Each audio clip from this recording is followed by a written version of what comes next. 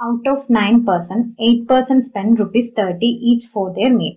The ninth one spent rupees 20 more than the average expenditure of all the 9. The total money spent by all of them was, let us consider, average expenditure of all the 9 people as A. Then 8% spent rupees 30 each for their meal.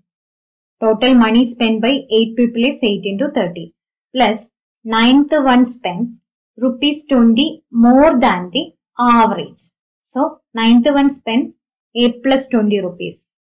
Now total money spent by all of the 9 people is 8 into 30 plus 8 plus 20 divided by number of people is 9. This is equal to average.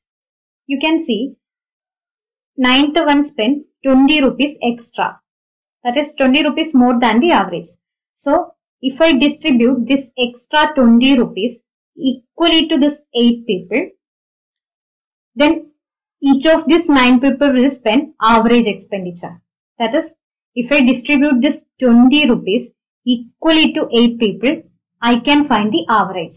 20 by 8 is equal to 2.5.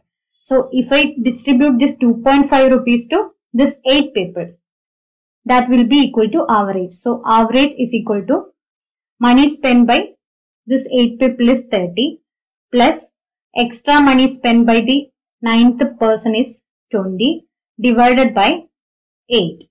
So 30 plus 20 by 8 is equal to 32.5. 32.5. This is equal to average. Then total money spent